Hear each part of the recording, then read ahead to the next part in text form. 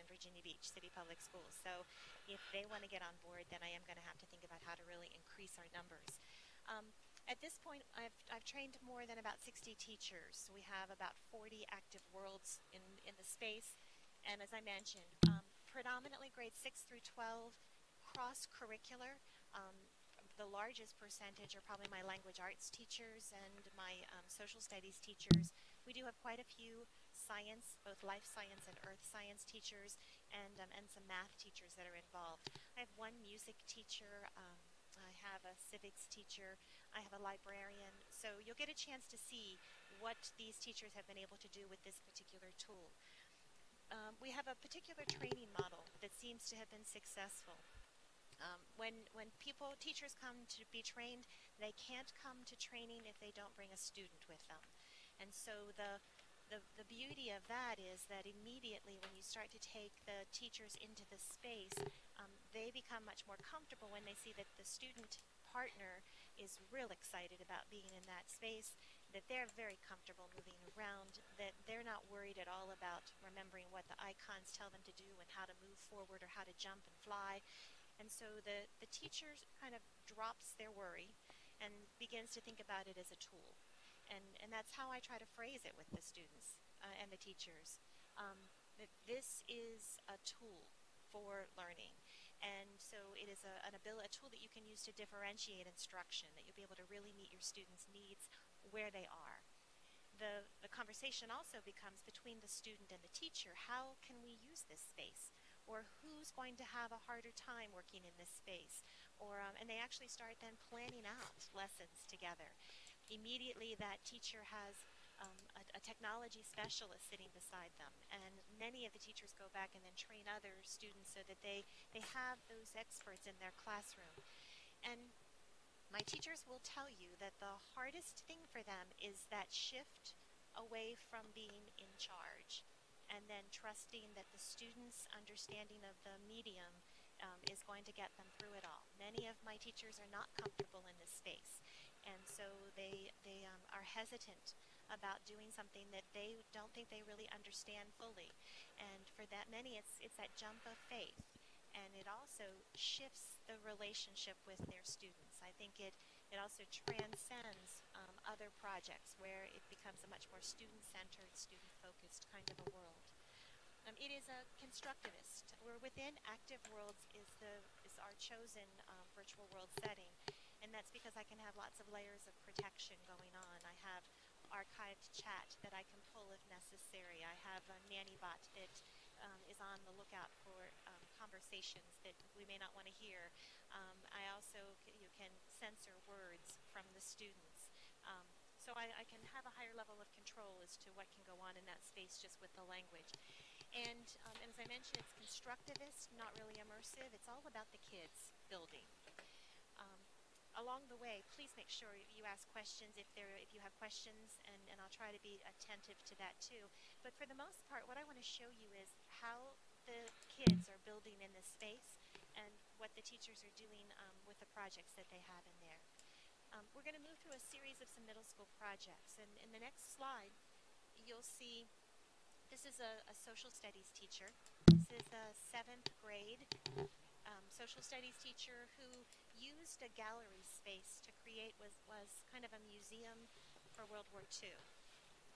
Ultimately, you'll be able to see that lots of the teachers like this museum kind of a focus. And it becomes a conversation that they have with their students too about how do you organize the information. In a museum setting, there's a reason for why things are down one aisle or one row and not another. And if I'm a museum display, there's a reason why my display might be positioned beside another display. So the students working in groups, probably 2 to 4, depends upon the teacher, are asked to organize what they've learned, to synthesize their knowledge. They have a limited amount of space, so they have to problem solve how to put that information in that space. And then they build out kind of a walking museum piece. In the next slide, you'll see this particular teacher was one who really loved the medium himself. And so first he built Washington, D.C. in his space. He is a civics teacher, and he was talking about federal government. And so he was building up the backdrop for the students. And in the following slide, you'll see that he's used the Supreme Court for the backdrop of a court case.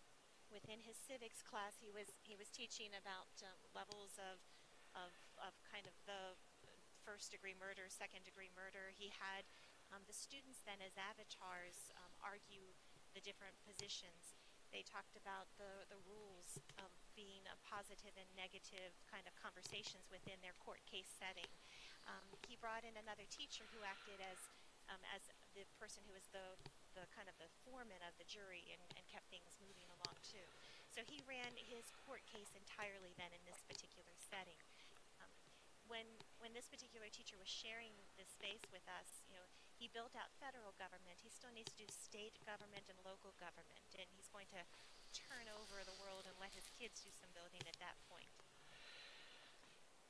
The next space is an algebra space. This is a 7th grade teacher, and for the most part, one student is building out in this world. And he's one of those just pretty amazing kids who is comfortable within the space, but then he also is really comfortable with the material. And so as new concepts are entered in or are added, this particular student and then 2 or 3 other friends within the class build out the space as kind of a tutorial space. You can think of him as perhaps doing the next generation Khan Academy here. He shows himself in video answering problems and doing problems. He imports that video into this section. And he also has some kind of questions and quizzes that he pops into this space too. So this particular student, for the teacher then, is building out a tutorial world. And it kind of keeps up with the concepts as they are hitting those concepts. He started his work actually for this teacher as a 7th grader, and now he's in 8th grade, but he continues working for her in this particular space. The next slide takes us to a geometry performance task. This particular teacher is using the space. We have within Virginia Beach a real push for balanced assessment. And so, yes, we have the accountability of having, our standards-based tests, we call them standards of learning, which are SOLs, which in a military town has another phrase to it too. But this teacher, though, is also doing a performance task. And so she has her groups working in teams of 4. They are given a challenge. In this particular one, meteorites landed in a certain spot of the United States, and they have to determine what kind of a quadrilateral shape was made from those meteorites and give evidence and to prove one quadrilateral shape over another. Part of the performance task, they have to import video. They use Animoto as a piece of showing in the nature different examples of quadrilaterals, and they can then have that for reference. She often organizes it so that there might be 1 or 2 students in the team actually building in world, and then the others might be their researchers or the organizers. And what many of the teachers have found is they spend a lot of time out of world with the planning, with the organizing. I have one teacher who's created a building plan so that the kids can't actually start their building until they've demonstrated.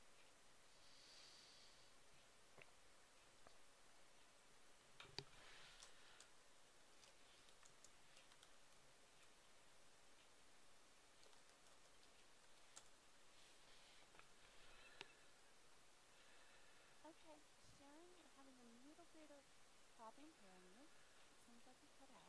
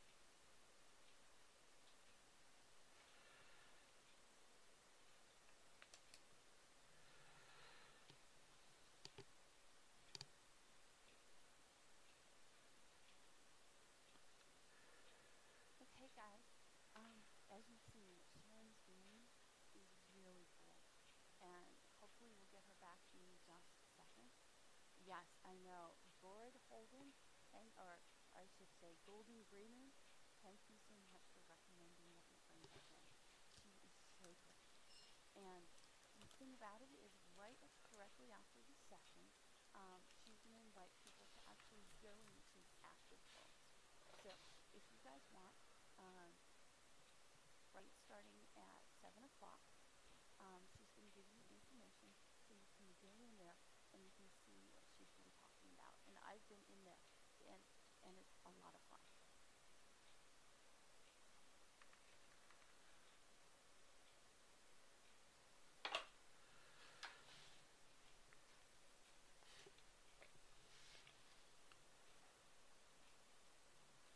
Hello?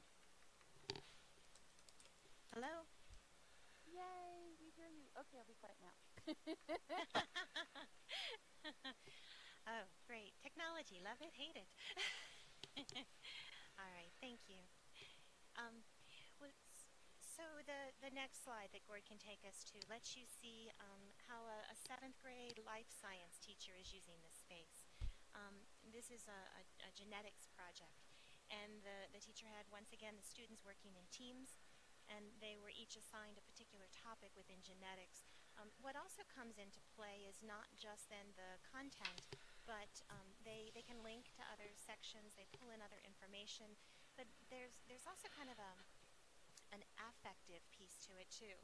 If you choose to come on the tour and go into this space, the booth that talks about breast cancer has kind of almost a reverent feel to it. And then you find out that the students involved had some personal experiences with that too. So, it once again is all about self-expression in learning. And it's great for kids then to have that chance to really have a way to present themselves. The next slide shows you a geologic timeline. This was an earth science teacher, and so she had her students, building out those pieces of that geologic timeline. And the slide following that is another earth science teacher. This particular teacher was one of my first adoptees. She actually used the space to review for an end of semester test, kind of the big end of semester exam. And as a middle school teacher, she has about 100 students. She actually took all of the main concepts that they needed to review. Each of the students had a particular 2 or 3 concepts. They built within the world review information, and then she used it as an active place for review. One night I came in and I ran into kids who were all quizzing each other in this space, and at the same time they were watching President Obama's State of the Union address. So they were actively engaged and having fun as they were reviewing for their end of semester earth science test. She's sharing her space. If you look real closely on this slide, there's a math piece within her space, and she's sharing it because, excuse me, there's a teacher in her building who does not have their own world, and so they kind of came begging to this teacher and said, please, please, we have the same kids, can they be building in there too? This particular teacher is also doing a polarity study. So you'll see to the top right, she has some signs set up. She wants them to be debating a mining challenge. And so the idea of uranium mining in Virginia is a big topic. And so as they walk down the path, they will be choosing whether they think for economic reasons we should mine. They'll go in one direction, or we shouldn't mine for protecting the environment reasons. And then she's set up things for them to read. They'll be then coming up with their different opinions, and then in the real world, they'll end up having a Socratic seminar based on that piece. Next slide, you'll see Oliver Twist. This particular teacher is using the space to look at 5 global perspectives that would have affected the times of the novel Oliver Twist. And so she's building out a section that talks about the political time, the social time, economic, geographic, and the religion piece. This teacher who's running this particular world is a gifted resource teacher, so she then is able to bring her world into other classroom settings so she can share her space with lots of others too. Let me just take a moment. Is there any questions to this point?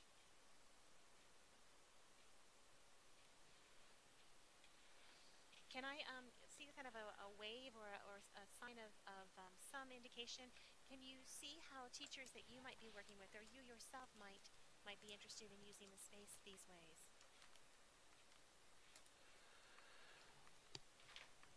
Great.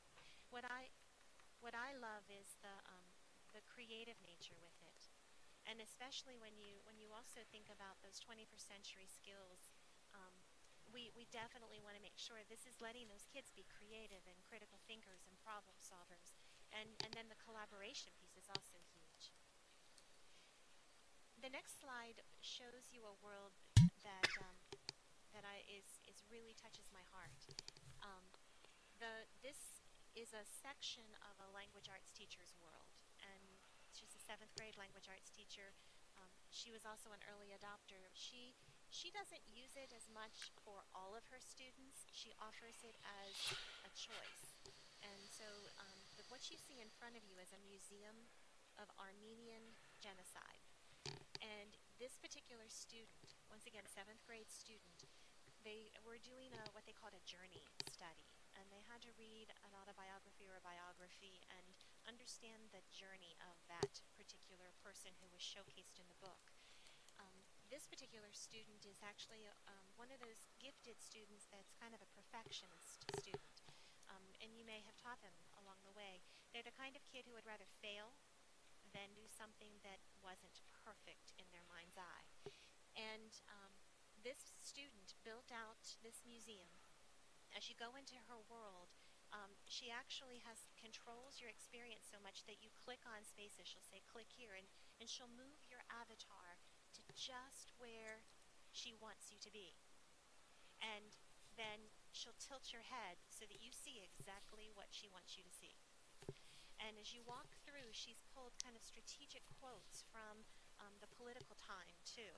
And you move through, and it's the story of a young boy who is an Armenian Jew and, and what his life was like during the time of Hitler. And as you kind of walk through, you can see there's a map, and you can see his travels and his family's travels. Ultimately, much of his family is killed during the time, and you'll see the burning of the houses in that bottom piece of that slide. And then at the very end, as you click on the very last piece, she takes you to the cemetery where once a week he visits the graves. And what's really interesting, I happened to come into this world one night, and she was working. Her name is Celista. She was working in this space, and her avatar looked physically tired. And I could say, Celista, are you okay? And this is amazing. And she finally found a medium that suited her needs. Since that time, she's been real comfortable using this space. She actually spoke to our school board when we were sharing these projects with them. And she's someone who doesn't talk very much. She really is uncomfortable in the real world, but she's real comfortable in this space. Yeah, she's just an amazing child, and what a great opportunity for her to be able to express herself. She found voice in this space. The next slide takes you to another middle school project. My middle school teachers are really having a lot of fun in here. This is another school. This is a music teacher. And so he's using the space. Yay, there we are. He's using this space to introduce music genres.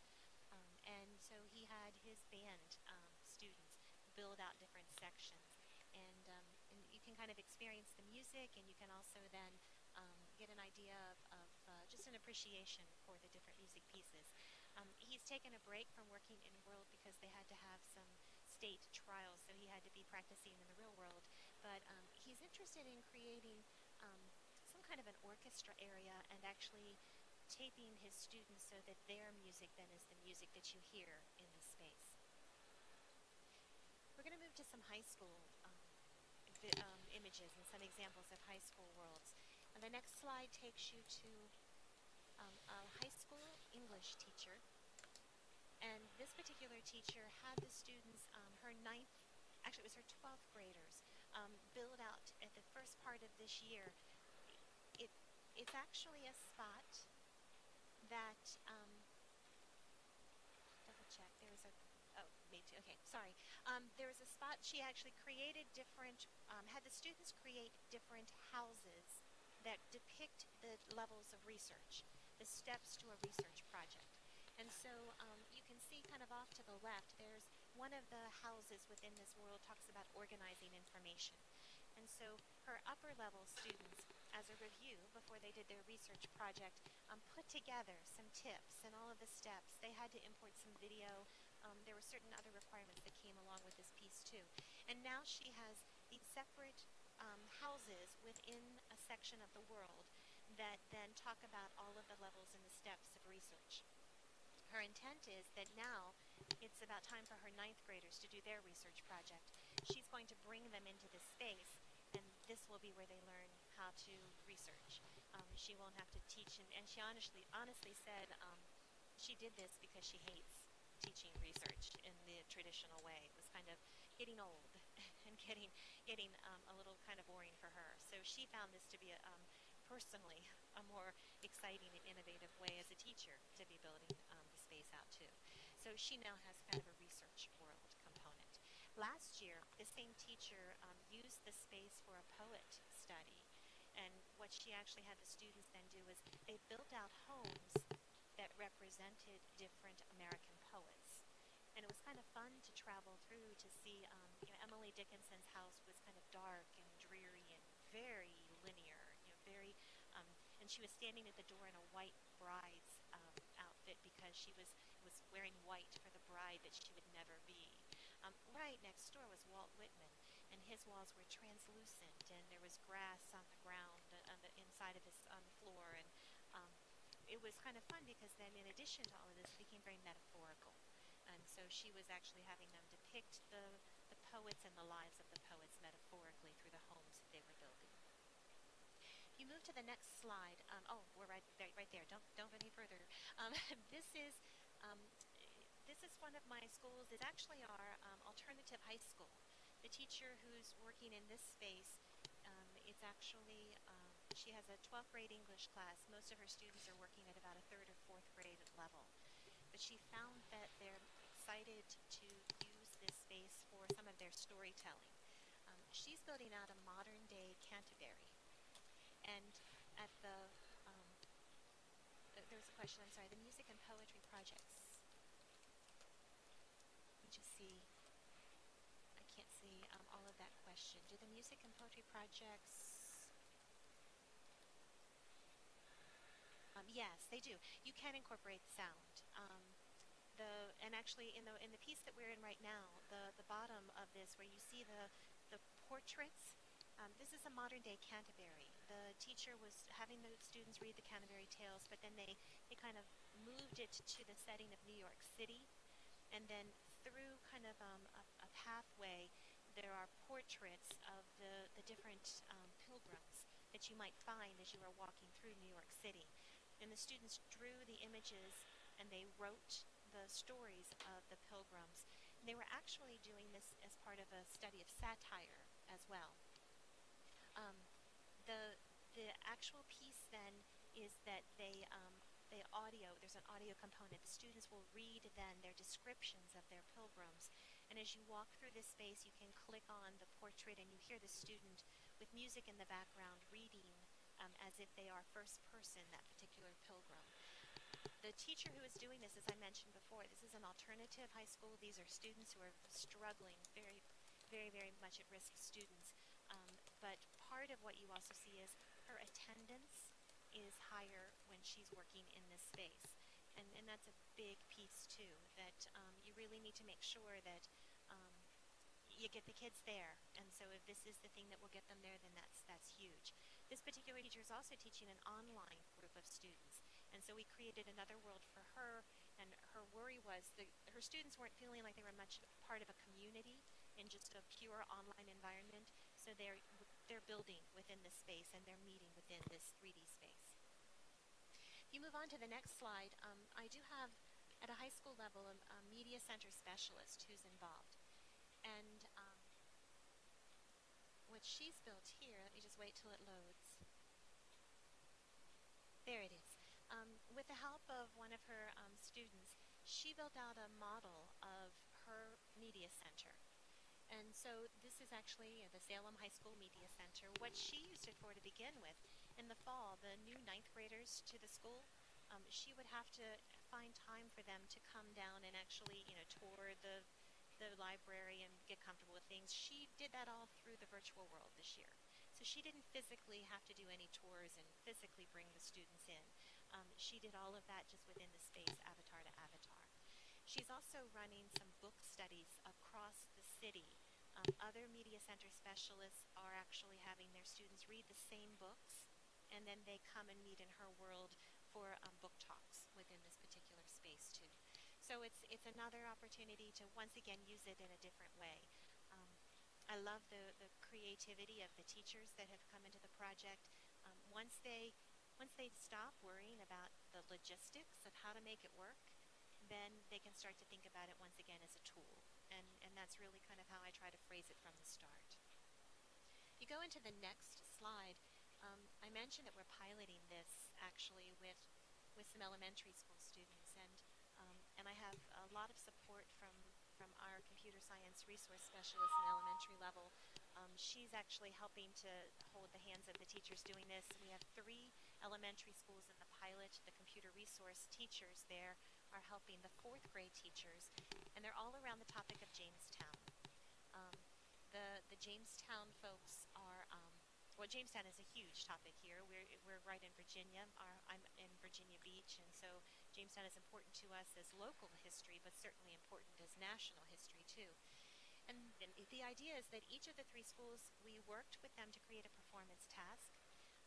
One of the schools is interested in building out the story. They've all read a book, a novel called Blood on the River, and it's about a cabin boy to Captain Jock Smith. And so one of the schools is going to have the students build out the world that you see, and depict the events from that book.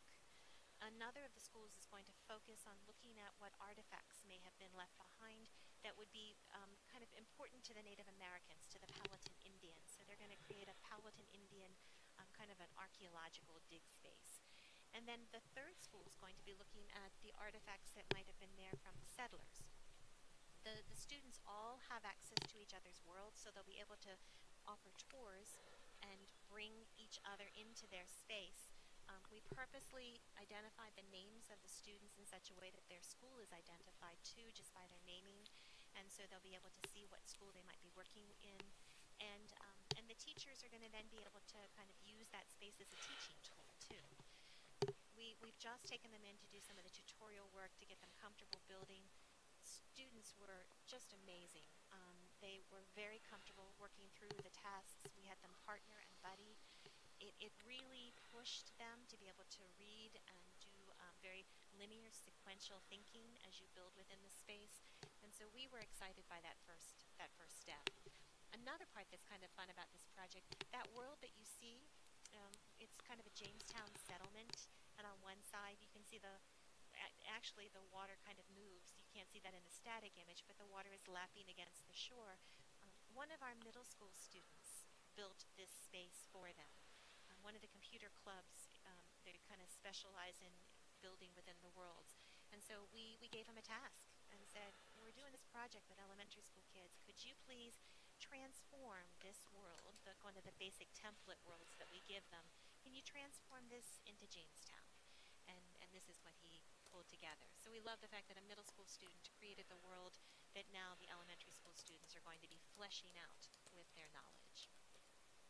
Move to the next slide. Wanted to share with you, we just completed a school board presentation, and so with that in mind, we had an opportunity to gather some information from some of the students. The upper left, where you see, how does Da Vinci Worlds engage students learning? Let me post a link for you, so that for those of you, it might be easier to actually just go to this particular Vimeo site on your own. So there's the link that we're going to be taking just a few moments to take a look at. Let me preface this by saying these are students. They are middle school students, 7th grade students. These are the ones that were involved in the genetics project, that life science project. We also have a chance to hear from the principal of the school, who has been a real supporter of the project as well. And so for our purposes, I can also click here and showcase it here for those who can see it. But if you want to run it on your own. It's just about a 3-minute quick little synopsis.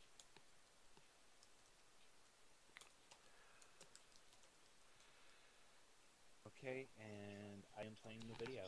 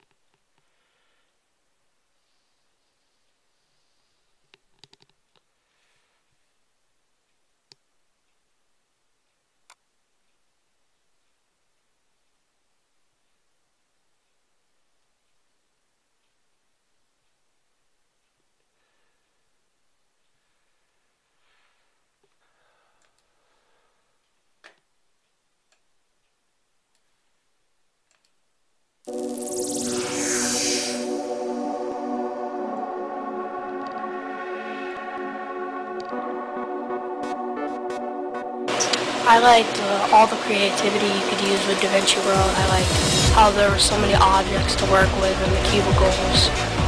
I like that it was like a really different way to learn and how it was just really interactive with all your friends. And you could put like different signs, different colors, and it's not just like you're just doing a writing project. It's like you can talk to other people too.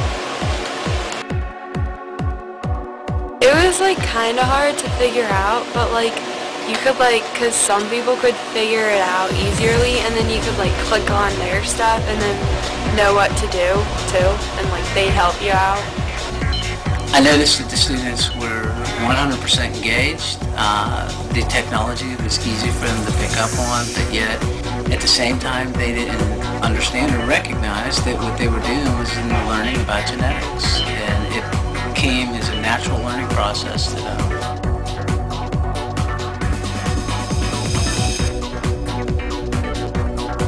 I think we were able to go and like figure it out on our own because some kids were like, they played with it before and they've learned about it, like 2 kids in our class, and they kind of helped us through the online chatting, and it was really fun because we didn't really have to be told what to do by the teachers, because I don't really like being told what to do, and we got to like work with each other and figure it out on our own.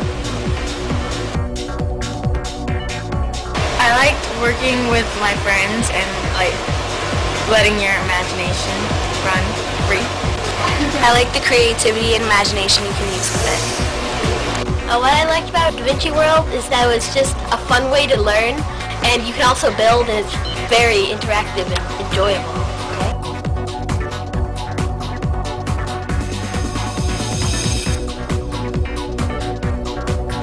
You could go in with your friends and learn about different things, and to me that was pretty awesome. So. Yeah, I like being able to chat with my friends because it's like you're more engaged in it.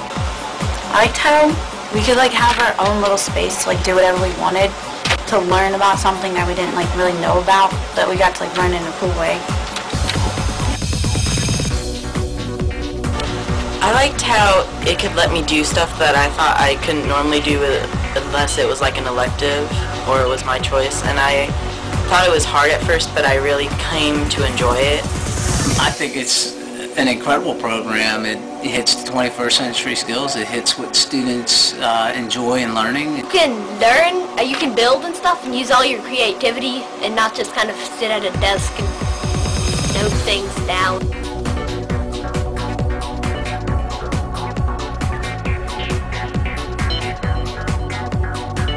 The thing that I liked most about DaVinci World is that you had the freedom to do anything, and that you could create anything that you wanted to.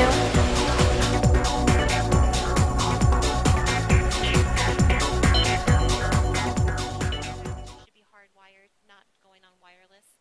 We have access to computers, kind of computer cards, laptops, and what we've also found is that for the most part, you wouldn't necessarily need for a project to have everybody in the world all at the same time. The idea is that this is often a collaborative project, and so if the students are paired two working together, four working together, there may be one person who is actually building, while the others might be researching and organizing information. Or they may be building other video or other medium. You know, often the performance tasks require that they bring in another piece of technology. So, you know, it's rare. We had those students. Mandy was helping as we were trying to bring the fourth graders in and teach them through the tutorial worlds, which I'll show you in just a moment.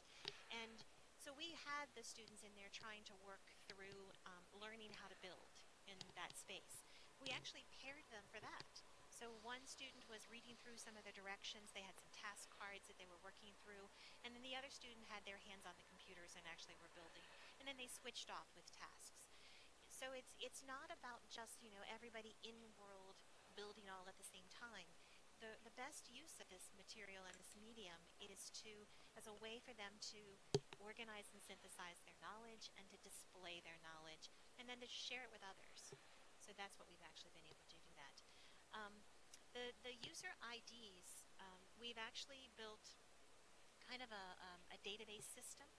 And so part of the training is that I can teach the teachers how to enter in student information, and then the IDs are kind of generated automatically. We traditionally have the username and the password, and then the citizen ID is kind of spit out. And once you've registered, it's immediate access into the world. I also then will teach the teachers how to enter in those citizen IDs, how they can choose to have the students enter only, that they can, you know, kind of control who's building and who's not building. And also it can control who has chat within that space too. And for the Jamestown project, I ended up entering all of those citizen IDs because we had a particular naming convention that we wanted to have in place, and my system wasn't going to generate that for us. If you move on to the next slide, I can let you see exactly what kind of a tutorial world has been created. The question has been asked if the students have the ability to speak in world. We have not allowed that within the Da Vinci World project. The capability is there. We've kept them to text. Part of that is because I have control over what is said then, so I have archived, I have access to all of the log chats. And then also, that's my middle school teacher coming out in me, that I need to feel like I have some control. The students that are in the second project, the Real World In-World Engineering Design Challenge, do have access to the in-world capabilities for voice. And you'll see that project in just a moment. What you see in front of you is a tutorial world. A lot of what we're doing has been guided by Margaret Corbett. Margaret Corbett was at the Supercomputing Center up at Cornell University. She ran for years CUNY, Cornell University, and her work, she now has probably 10 to 15 years worth of experience with middle school and high school students and teachers. She's our educational consultant for the work that we've been doing. And so one of the things that she helped to build out is that tutorial world. And the question is asked, you know, are the skills transferable to any virtual world? I am pretty much a novice at that piece. You know, Mandy is much more adept at coming in and out of different worlds, so she might be able to answer that one better than I can. I do know that when I, for the first time, walked into Second Life last week for practice for this session, you know, it was intuitive to me to move around in some of those pieces. I have not built within Second Life, so I don't know if my abilities to build in active worlds are similar to building here in Second Life. So, Mandy, I'm going to kick that question to you. Do you find that the skills that we use within active worlds are transferable into other virtual world settings?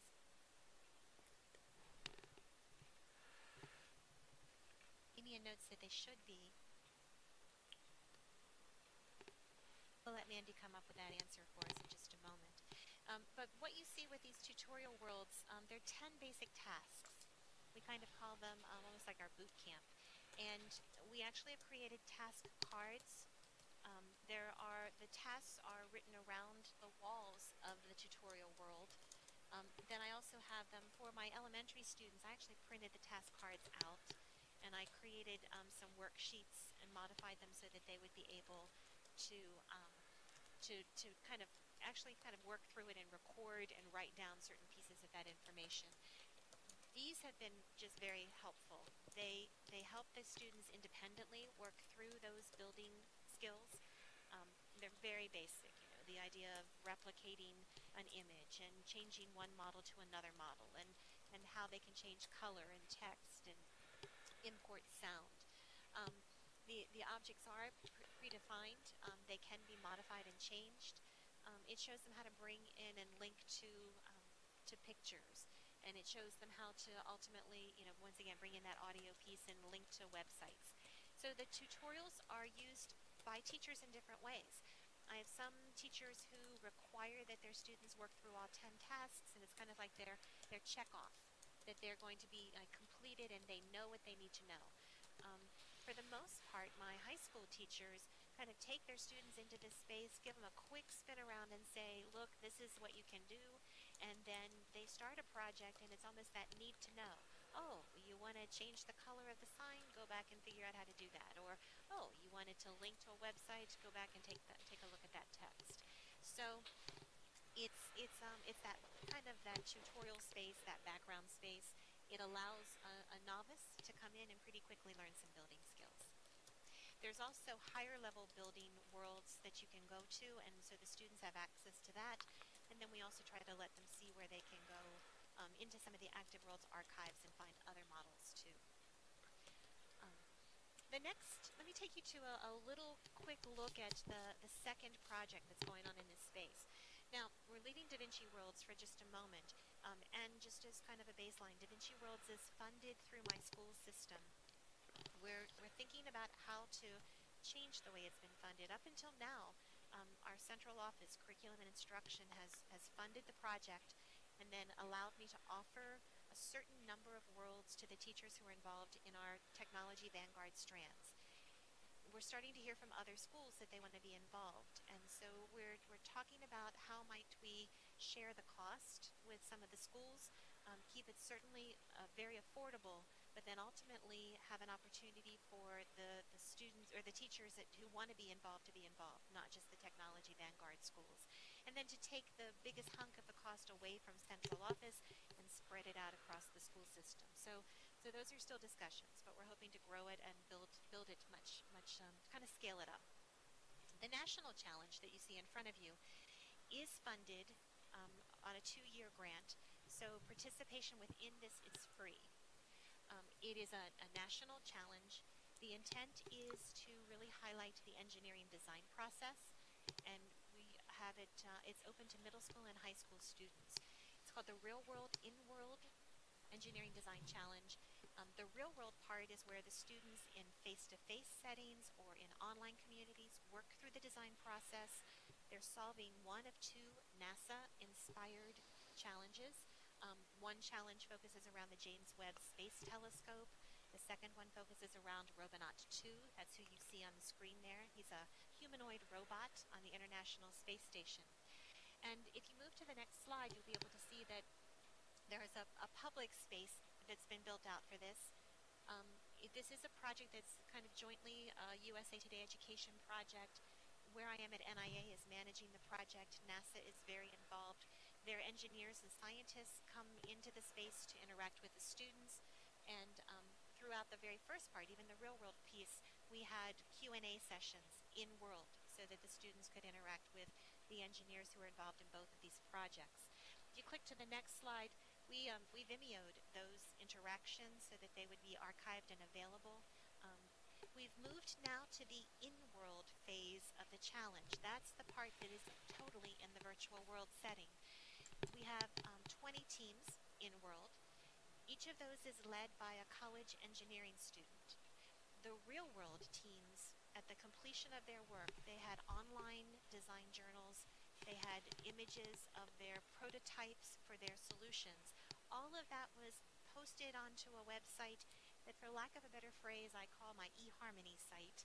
And in essence, it's a way for the real-world teams to show they are.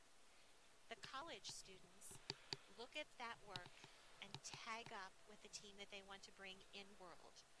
And so if you go to the next slide, you'll get a peek at a team's world. I can't show you much about what's going on right now because they're very competitive. We just finished a week where the worlds were closed, and we had evaluation teams going through and offering formative assessment. There was at least one NASA engineer on each team, and so they were able to see if the designs made sense based on real science and real math.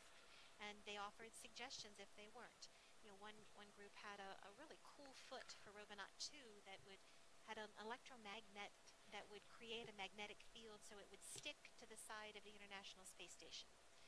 The problem being, and I didn't know this until one of our NASA engineers pointed out, that the International Space Station is aluminum.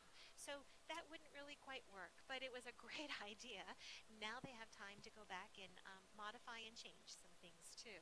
So the teams, the college engineering students are anywhere across the country. We have a group from Ohio State, we have some in Florida, we have some at Rice University, at the University of Virginia. So they meet their teams in World. They have their own team World space. They have 2 evaluated tasks that are going to be deciding the winners of this challenge. One is taking their thinking from the real world piece and bringing it into the virtual world. If you look at the next slide, you'll be able to see that they have taken the design challenge and they have been able to showcase their ideas and their thoughts as you walk through their knowledge spaces. And Abacus, if you go to even the next slide, part of what they also have to do is bring in and create 3D models within this space.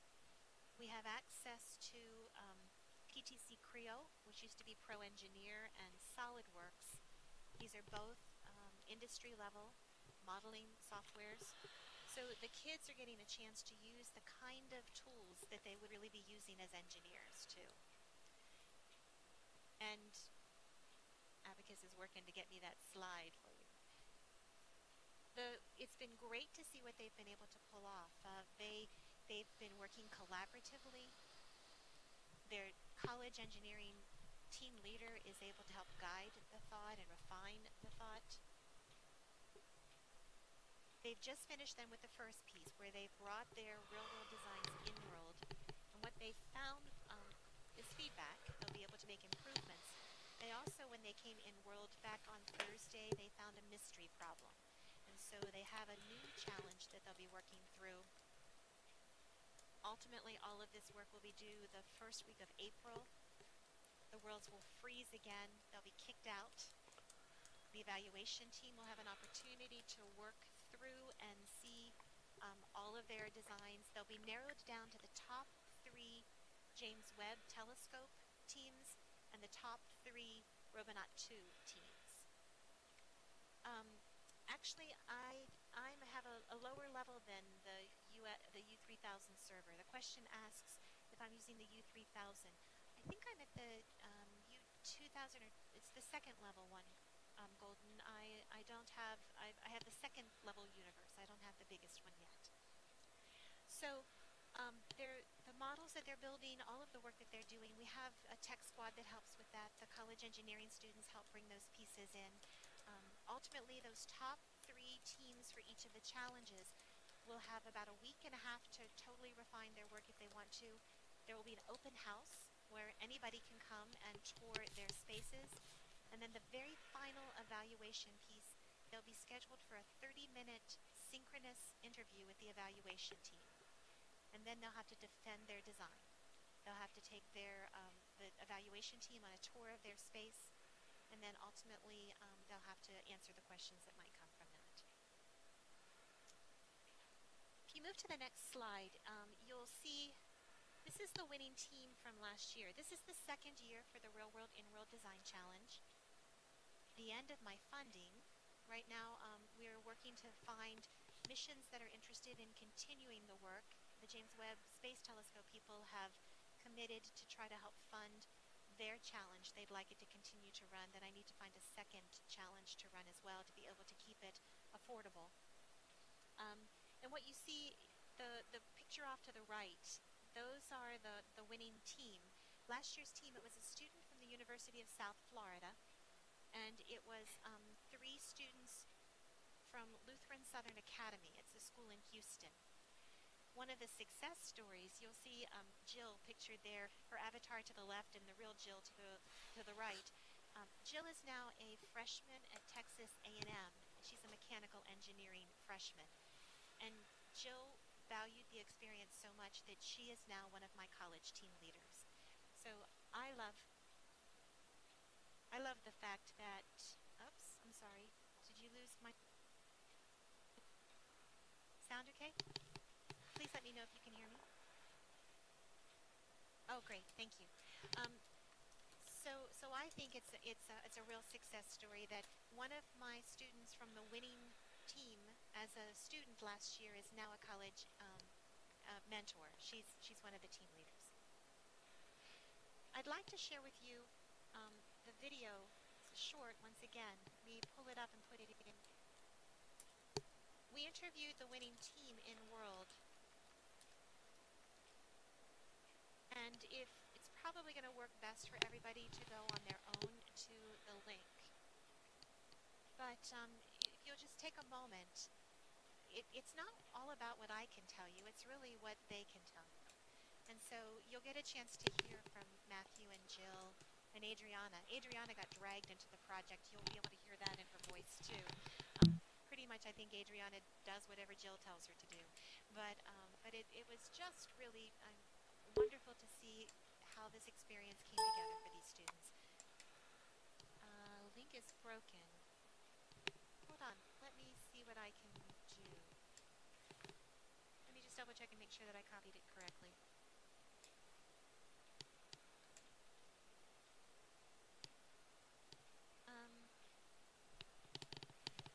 Hold tight. Let me just go out and see what I can do to make that work. In the meantime, questions.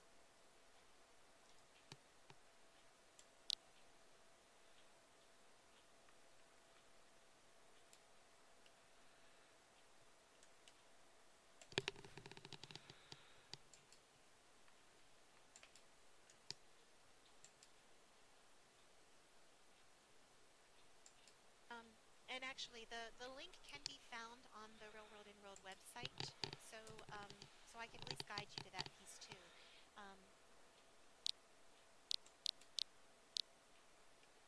You go to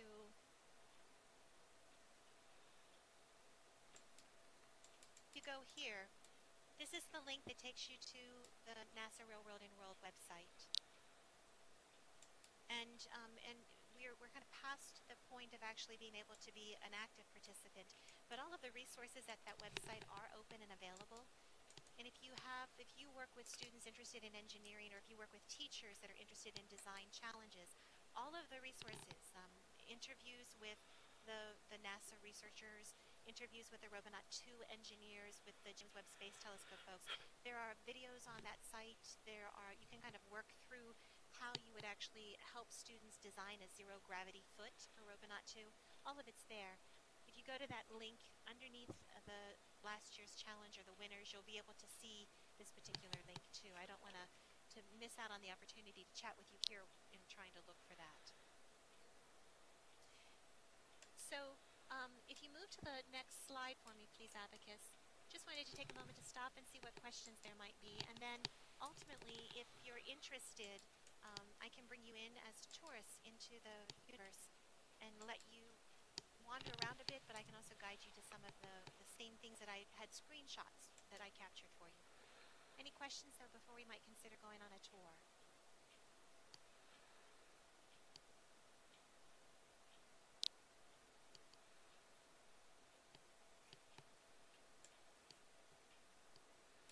Yes, you can come in as a tourist. My Universe Master checked it out on several of the worlds to be sure that you had capabilities. For the most part, you can come in as a tourist, not have chat capabilities, but we've opened that up so that you can chat in the worlds where I'll be taking you. And I actually have Margaret Corbett, my educational specialist that I mentioned, is going to be in world over in active worlds in our universe, there to help answer questions and guide you to. Ah, Diane's already there too. Great. And Mandy can